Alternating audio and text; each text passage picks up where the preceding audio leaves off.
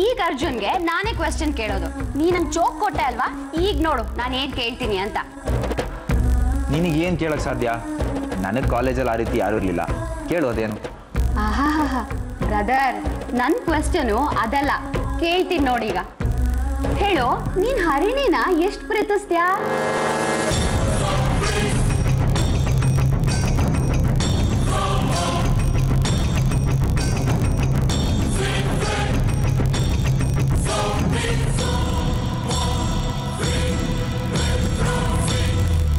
ಹೇಳು ಹೇಳು. ರೇಗ್ಸಿದ್ರೆ ಹೇಗಾಗತ್ತೆ ಅಂತ ಈಗ ಗೊತ್ತಾಯ್ತಾ? ಈ ಡಬ್ಬಾ ಗೇಮನ್ನ ಸೀರಿಯಸ್ ಆಗಿ ತಗೋಬೇಕಾ? ಏನೋ ಒಂದು ಸುಳ್ಳು ಹೇಳೋದ್ರಾಯ್ತು. ನಾನು ಹರಿಣಿನ ದ್ವೇಷಕ್ಕೋಸ್ಕರನೇ ಮದುವೆ ಆಗ್ತಿದ್ದೀನಿ ಅಂತ ಯಾಕೆ ಹೇಳಬೇಕು?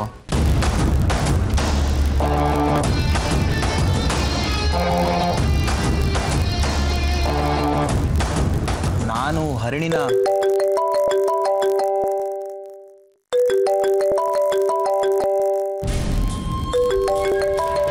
ಸಾರಿ, ನನಗೆ ಕಾಲ್ ಬಂದಿದೆ. ಇನ್ನೊಂದ್ಸರಿ ಯಾವಾಗಾದ್ರೂ ಆಟ ಕಂಟಿನ್ಯೂ ಮಾಡೋಣ. ಹಲೋ ಅರ್ಜುನ್, ಹೇಳಮ್ಮ. ಅರ್ಜುನ್ ನಿಂತ್ಕೊಳ್ಳೋ.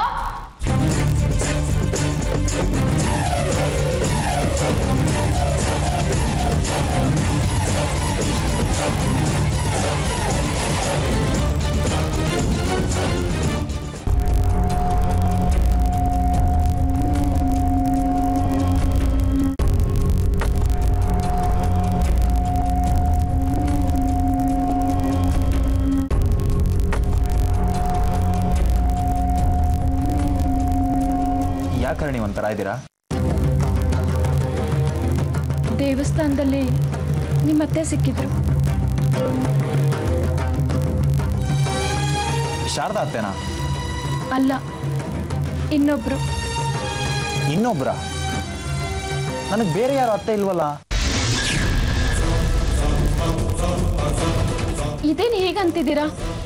ಜಾನಕಿ ಅವ್ರು ನಿಮ್ಗೇನಾಗಬೇಕು? ಓ ಅವರಾ? ಜಾನಕಿ ಅವ್ರು ಸಿಗೋದಕ್ಕೂ ನೀವು ಹೀಗಿರೋದಕ್ಕೂ ಏನ್ರಿ ಲಿಂಕು?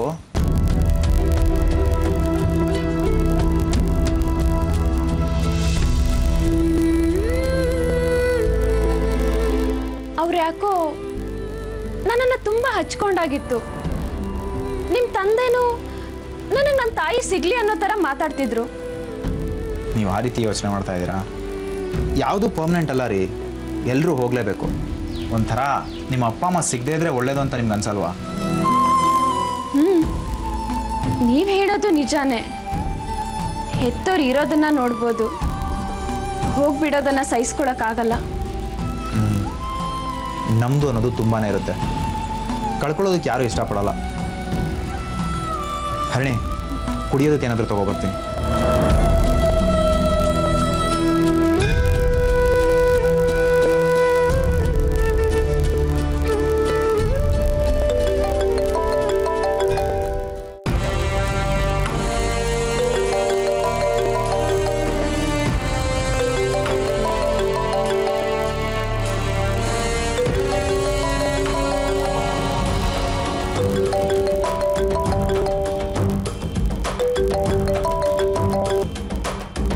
ಮಗನೇ ಸುಪುತ್ರ, ನಿನಗೆ ಬಿಡುವಿದ್ರೆ ಹರಿಣಿ ವಿಚಾರ ಮಾತಾಡೋದಿತ್ತು.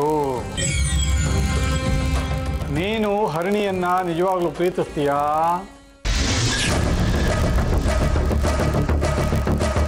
ಈ ಅನುಮಾನ ಯಾಕೆ ಬಂತು ಅಂದರೆ, ನಾವು ಸತ್ಯದ ಆಟವನ್ನು ಆಡುವಾಗ ಅನುಪಮ ಕೇಳಿದ್ರು, ಹರಿಣಿಯನ್ನ ನೀನು ಎಷ್ಟು ಪ್ರೀತಿಸ್ತೀಯಾ ಅಂತ. ನೀನು ಉತ್ತರ ಕೊಡೋದಕ್ಕೆ ತಡಬಡಾಯಿಸಿದೆ, ಸುಮ್ಮನೆ ಇದ್ದೆ. ಯಾಕೋ ಸುಮ್ಮನಾದೆ. ನಾನು ಗಮನಿಸ್ತೆ, ನಿನ್ನ ಅಳುಕು ಏನಾದರೂ ಇದ್ದರೆ ನಾನೇ ಕೇಳೋಣ ಅಂತ ಫೋನ್ ಹಾಯಿಸ್ತೆ ಮಗನೇ.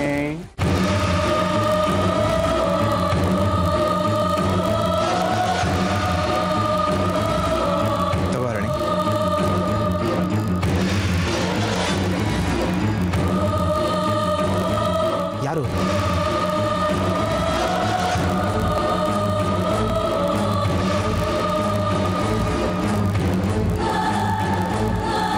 ಹೇಳಪ್ಪ. ಫೋನ್ನ ಕಿವಿಗಿಟ್ಕೊಂಡಿರ್ಲಿಲ್ವೇನಯ್ಯ ದೊರೆ. ನಾನು ಹೇಳಿದ್ದು ಆಯಿತು, ಆಡಿದ್ದು ಆಯಿತು.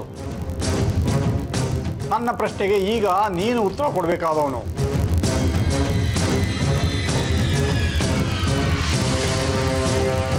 ಸರಿ, ಪ್ರಶ್ನೆ ಏನು ಅಂತ ಕೇಳಿ. ಕೇಳಾಯ್ತಲ್ಲಯ್ಯ. ಕೇಳಿಸ್ಕೊಂಡಿದ್ದು ನಾನಲ್ಲ, ನಾನು ಆ ಕಡೆ ಹೋಗಿದ್ದೆ. ಫೋನ್ ತಗೊಂಡಿದ್ದು ಹರಿಣಿ. ಏನಾಯ್ತು? ಅರ್ಜುನ, ಮೊದಲು ಹರಿಣಿ ಹತ್ರ ಮಾತಾಡು. ಯಾಕೆ? ನಾನು ಪ್ರಶ್ನೆಗಳನ್ನು ಕೇಳಿದ್ದು ನಿನಗೆ. ಹರಿಣಿ ಕೇಳಿಸ್ಕೊಂಡಿದ್ದಾಳೆ. ನೀನು ಮಾತಾಡು. ಹರಿಣಿ ಆ ಕಡೆ ದೂರ ಇದ್ದಾಳೆ. ಏನು ವಿಷಯ ಹೇಳಿ. ನಾನು ನಿನ್ನನ್ನು ಕೇಳೋದಕ್ಕೆ ಫೋನ್ ಮಾಡಿದೆ ಕಣೋ. ನಿಜವಾಗ್ಲೂ ನೀನು ಹರಿಣಿಯನ್ನು ಪ್ರೀತಿಸ್ತೀಯ ಅಂತ? ಛೇ, ಯಾಕಪ್ಪ ಹಾಗೆ ಕೇಳಿದ್ರಿ? ಅದನ್ನೆಲ್ಲ ನಾನು ಹೇಳ್ತೇನೆ. ನೀನು ನಿಜವಾಗ್ಲೂ ಹರಿಣಿನ ಪ್ರೀತಿಸೋದೇ ಆದರೆ ಮೊದಲು ಅವಳ ಜೊತೆ ಮಾತಾಡಿ ಸರಿ ಮಾಡ್ಕೊ. ಇಲ್ಲ ಅಂದರೆ ನಾವು ಮಾತಾಡಬೇಕಾಗುತ್ತೆ. ಅಪ್ಪ, ನೀವು ಯಾಕೆ ಹಾಗೆ ಕೇಳೋಕೆ ಹೋದ್ರಿ? ನಾನು ಆಮೇಲೆ ಫೋನ್ ಮಾಡ್ತೀನಿ, ನೀವೇ ಫೋನ್ ಇಡಿ.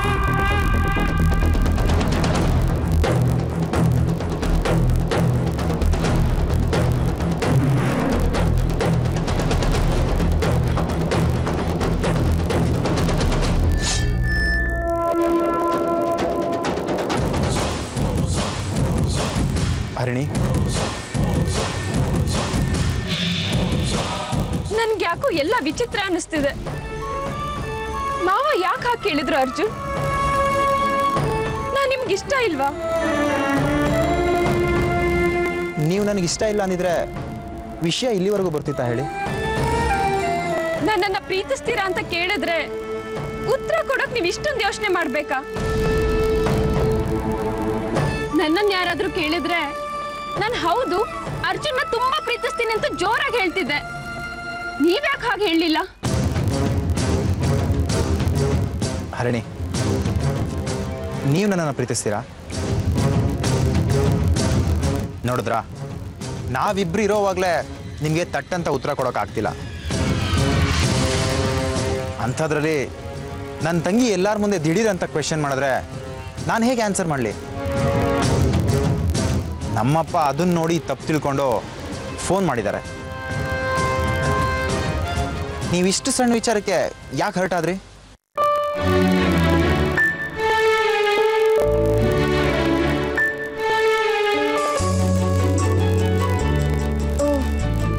ಹಾಗಾ? ಸಾರಿ, ನಾನು ನಿಮ್ಗೆ ಸುಮ್ಮನೆ ಟೆನ್ಷನ್ ಕೊಟ್ಟೆ. ಟೆನ್ಷನ್ ಆಗದೆ ಇರುತ್ತಾ? ನಮ್ಮ ಅಪ್ಪನೂ ಸರಿಯಾಗಿದ್ದಾರೆ, ಅವರು ಟೆನ್ಷನ್ ಕೊಟ್ಟಿದ್ರು. ಸಾರಿ. ಆಗಲ್ಲ ರೀ, ನೀವು ಸಾರಿ ಕೇಳಿದ್ರೆ ನಾನು ಕರೆಕ್ಟ್ ಬಿಡ್ಬೇಕಾ? ಆಗಲ್ಲ ರೀ, ನಾನು ನಿಮ್ಮನ್ನು ಪ್ರೀತಿಸಲ್ಲ.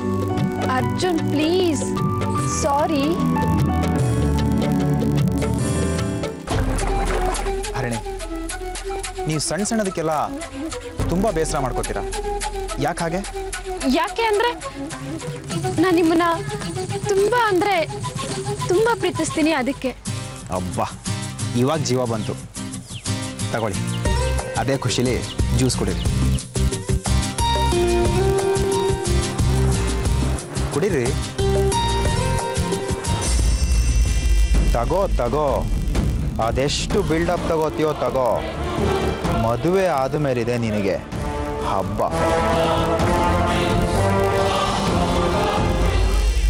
ಏನಪ್ಪ ನೀನು?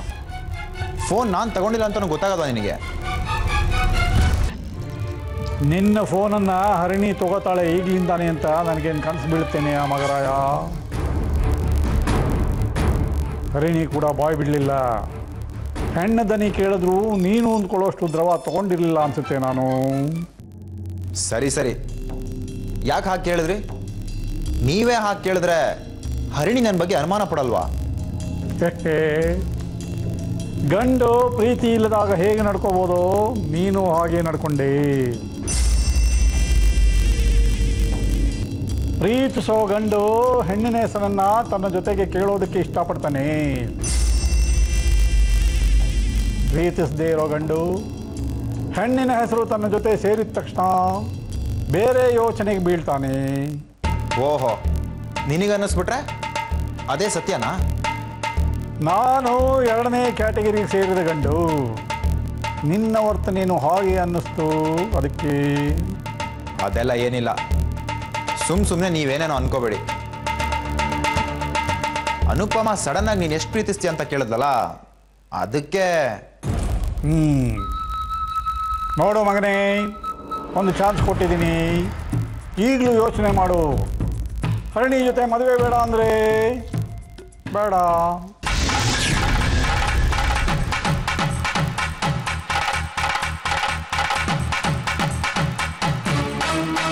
ಅದ್ಯಾಕಪ್ಪ, ಈ ಮನೇಲಿ ಬೇರೆ ಯಾರೇ ಹಾಗಂದ್ರೂ ನಾನು ತಲೆ ಕೆಡಿಸ್ಕೋತಿರ್ಲಿಲ್ಲ. ಆದರೆ ನೀವು.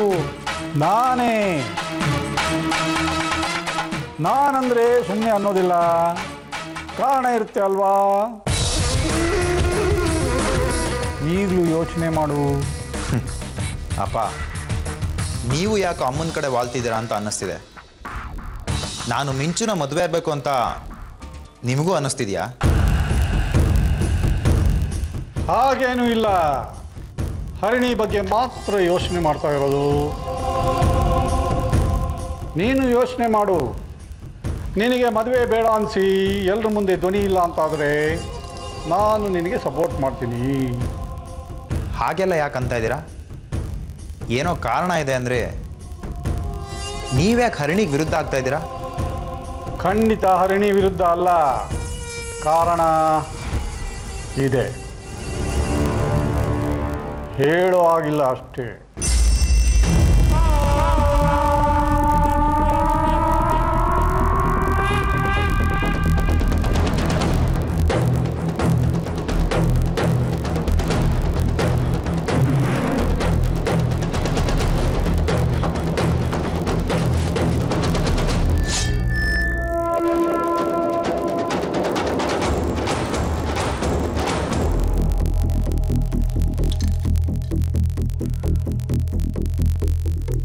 ನಾನು ಮನಸ್ಸಿನಲ್ಲಿ ಏನೂ ಉಳಿಸ್ಕೊಳ್ಳೋ ಹಾಗಿಲ್ಲ ನನ್ನ ಹೆಂಡತಿ ಕಾಟಕ್ಕೆ. ನಾನು ಹರಿಣಿಗೆ ಒಳ್ಳೆಯದಾಗಲಿ ಅಂತ ಬಯಸ್ತಿದ್ದೀನಿ ಹೊರತು ಇನ್ನೇನು ಅಲ್ಲ. ನಾಗಮಣಿಯ ವಿಷ ತಟ್ಟಬಾರ್ದು ಅವಳಿಗೆ. ಮದುವೆ ನಿಂತು ಹೋದ ಕಹಿಯನ್ನು ಮರಿಬಹುದು, ಆದರೆ ಈ ನಾಗಮಣಿ ಜೀವನ ಪರ್ಯಂತ ಗಂಟು ಬಿದ್ದ ಬೇತಾಳ ಆಗ್ಬಿಡ್ತಾಳೆ ಅವಳ ಪಾಲಿಗೆ. ಅರ್ಜುನನ ಪ್ರೀತಿ ಕೂಡ ಅವಳನ್ನು ಕಾಪಾಡೋದಕ್ಕಾಗೋದಿಲ್ಲ. ನನ್ನನ್ನು ಬಿಟ್ಟು ಎಲ್ಲರೂ ನಂಬಿರುವಂಥ ದೇವರೇ, ನೀನು ಹರಿಣಿನ ಕಾಪಾಡಿದ್ದೆ, ಆದರೆ ನಾನು ನಿನ್ನನ್ನು ನಂಬೋದಕ್ಕೆ ಶುರು ಮಾಡ್ತೀನಿ. ಕಾಪಾಡು ತಂದೆ.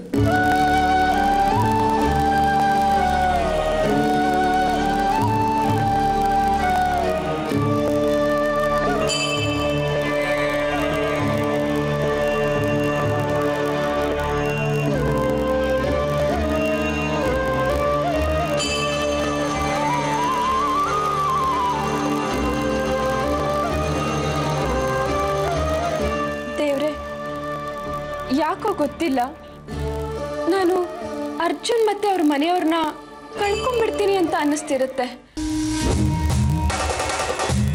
ಇದುವರೆಗೂ ನಾನು ಇಷ್ಟಪಟ್ಟಿದ್ದು ಯಾವುದನ್ನು ನೀನು ನನಗೆ ಕೊಟ್ಟಿಲ್ಲ. ಅದಕ್ಕೆ ಈ ವಿಷಯದಲ್ಲೂ ಎಲ್ಲಿ ಹಾಗಾಗ್ಬಿಡುತ್ತೋ ಅನ್ನೋ ಭಯಕ್ಕೆ ಅರ್ಜುನ್ ಮೇಲೆ ಅನುಮಾನ ಪಟ್ಟು ಅವ್ರಿಗೆ ಬೇಜಾರು ಮಾಡ್ತಾ ಇದ್ದೀನಿ. ನಾನು ಯಾವುದೇ ಕಾರಣಕ್ಕೂ ಅರ್ಜುನ್ನ ಕಳ್ಕೋಬಾರ್ದು, ಆ ಥರ ಆಗಬೇಕು. ಅದಕ್ಕೆ ಈ ಮುಡುಪನ್ನ ಕಟ್ಟಿಡ್ತಾ ಇದ್ದೀನಿ. ಇನ್ನು ಮುಂದೆ ಯಾವ ಅನಾಹುತನೂ ಆಗದೆ ಇರೋ ಥರ ನೋಡ್ಕೊಳ್ಳೋ ಜವಾಬ್ದಾರಿ ನಿಂದು ದೇವ್ರೆ. ನೀನು ನನ್ನ ಅರ್ಜುನ್ ಮದುವೆ ನೆರವೇರಿಸ್ಕೊಟ್ರೆ ಈ ಮುಡುಪನ್ನ ತೆಗೆದಿಟ್ಟು ನಾ ಅನ್ಕೊಂಡಿದ್ದನ್ನು ಮಾಡ್ತೀನಿ, ಸರಿನಾ?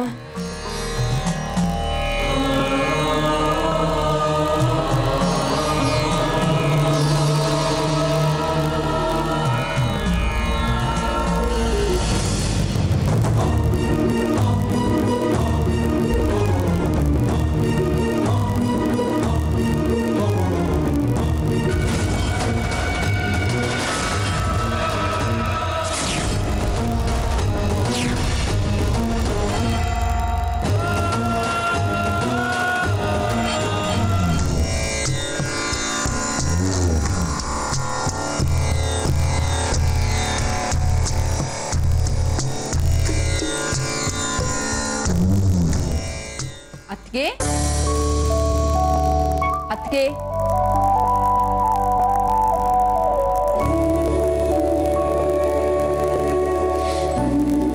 ಓ ಬನ್ನಿ ಬನ್ನಿ ಬನ್ನಿ ಬನ್ನಿ ಬನ್ನಿ ಶಾರದಾ ಅವರೇ, ಹೇಗಿದ್ದೀರಾ? ಫೈನ್. ನೀವ್ ಹೇಗಿದ್ದೀರಿ? ನೋಡಿದ್ರೆ ಗೊತ್ತಾಗಲ್ವೇ, ಖುಷಿಯಾಗಿ ಜಾಲಿಯಾಗಿ ನಗ್ತಾ ಇದೀವಪ್ಪ. ನೀವು ಬಿಡಿಪ್ಪ, ಎಂಥ ಸಂದರ್ಭದಲ್ಲೂ ಖುಷಿಯಾಗಿ ನಗ್ನಗ್ತಾ ಇರ್ತೀರಿ. ನೋಡಿದ್ರೆ ತುಂಬಾ ಸಂತೋಷ ಆಗುತ್ತೆ. ಮತ್ತೆ ದುಃಖ ಯಾರಿಗಿರಲ್ಲ ಹೇಳಿ ಶಾರದಾ ಅವರೇ. ನಮ್ಮ ಅಮ್ಮ ಯಾವಾಗ್ಲೂ ಹೇಳೋರು, ಮನುಷ್ಯ ಖುಷಿಯಾಗಿ ನಗ್ತಾ ಇದ್ರೆ ದುಃಖ ಅನ್ನೋದು ಗಂಟು ಮುಟ್ಟೆ ಕಟ್ಕೊಂಡು ಪರಾರಿ ಆಗ್ಬಿಡುತ್ತೆ ಅಂತ. ಕರೆಕ್ಟ್ ಆಗಿ ಹೇಳಿದ್ರಿ. ಎಲ್ಲಿ ಅತ್ತಿಗೆ?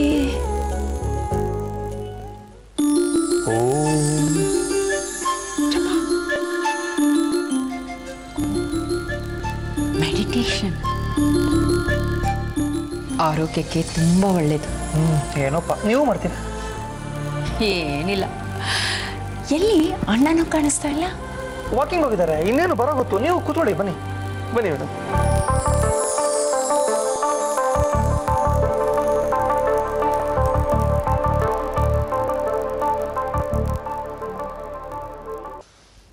ಕೂತ್ಕೊಳ್ಳಿ. ಏನು ತಗೊಂತೀರಾ? Tea, coffee? ಏನು ಬೇಡ.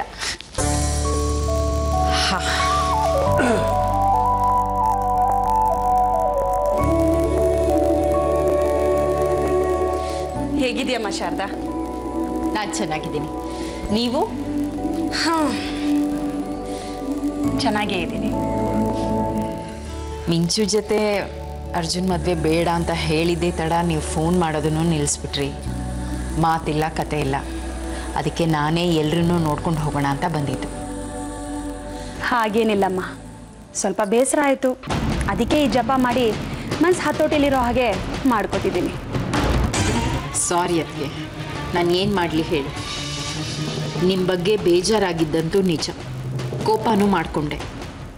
ಆದರೆ ಇದಕ್ಕೆಲ್ಲ ಆ ಸರೋಜಿನಿ ದಳವಾಯಿ ಕೃಪೆ ಅಂತ ಗೊತ್ತಾದ ಮೇಲೆ ಕೋಪ, ಬೇಜಾರು ಎಲ್ಲ ಬಿಟ್ಬಿಟ್ಟೆ. ಆದರೆ ಅದಕ್ಕೆ ಮಿಂಚು ಈಗ ತುಂಬ ಹಠ ಶುರು ಮಾಡಿದ್ದಾಳೆ. ಹೋಗಿ ಸರೋಜಿನಿ ದಳವಾಯಿ ಅವ್ರಿಗೇನೆ ಸವಾಲು ಹಾಕಿ ಬಂದಿದ್ದಾಳಂತೆ. ನೋಡ್ತಾ ಇರಿ, ನಾನು ಅರ್ಜುನ್ನೇ ಮದುವೆ ಮಾಡ್ಕೊಳ್ಳೋದು ಅಂತ.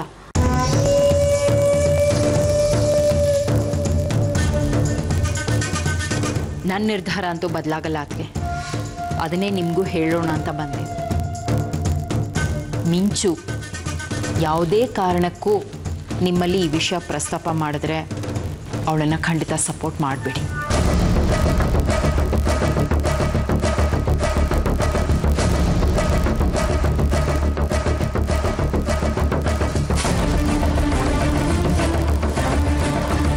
ನೀವು ಅದು ಯಾರೋ ಹುಡುಗಿನ ಸೊಸೆ ಮಾಡ್ಕೊಳ್ಳೋಕ್ಕೆ ಒಪ್ಕೊಂಡಿದ್ದೀರಿ. ಮಿಂಚುಗೋಸ್ಕರ ಅವಳ ಬಾಳನ್ನ ಹಾಳು ಮಾಡೋದು ಸರಿ ಇರಲ್ಲ. ನೀನೇನೇ ಅನ್ನು ಶಾರದಾ, ನಾನು ಇಡಬೇಕಾದ ಬತ್ತಿ ಇಟ್ಟಾಗಿದೆ. ಎಲ್ಲ ನನಗೆ ಹೇಗೆ ಬೇಕೋ ಹಾಗೆಯೇ ನಡೆಯೋದು. ಹೋಗಲಿ ಬಿಡಮ್ಮ ಶಾರದಾ, ಹಾಗಂತ ನೀನು ನಮ್ಮಿಂದ ದೂರ ಆಗಬಾರ್ದು.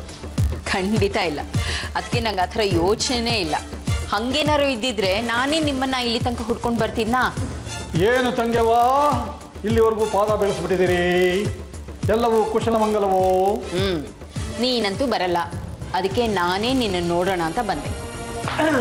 ಮಾವಯ್ಯ ಬನ್ನಿ ಕೂತ್ಕೊಳ್ಳಿ. ಏನಿದು ಅತಿ ವಿನಯಂ ಧೂರ್ತ ಲಕ್ಷಣಂ?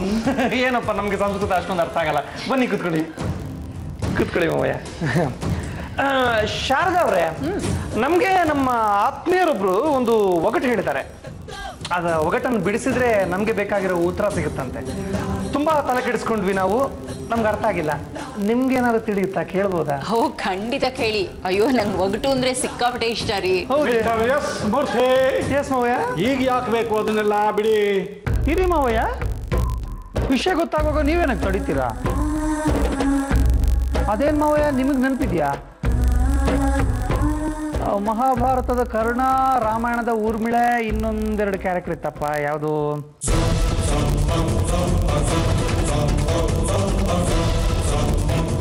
ನಮ್ಮ ಇವರು ದುಷ್ಯಂತ ಶಾಕುಂತಲೆ. ಇವ್ರದ್ದೆಲ್ಲಾರ್ದು ಸ್ಟೋರಿ ಮಿಕ್ಸ್ ಮಾಡಿ ರಿಮಿಕ್ಸ್ ಮಾಡಿದ್ರೆ ಈ ಒಗಟಿಗೆ ಉತ್ತರ ಸಿಗುತ್ತಂತೆ. ಅಲ್ಲ ಮಾವಯ್ಯ? ಯಾರು ಸತ್ಯ ಅವರೇ ನಿಮ್ಗಿದನ್ನ ಹೇಳಿದ್ದು? ಮಾಡರ್ನ್ ಒಗಟ್ ಮಾಡಿ ರೀಮಿಕ್ಸ್ ಅಂತೆಲ್ಲ ಹೇಳಿದ್ದಾರೆ. ಅಯ್ಯೋ ಅದು ಏನಾದರೂ ಇರಲಿ ಬಿಡಿಪ್ಪ, ನಮಗೆ ಒಗಟು ಬಿಡಿಸ್ಬೇಕು.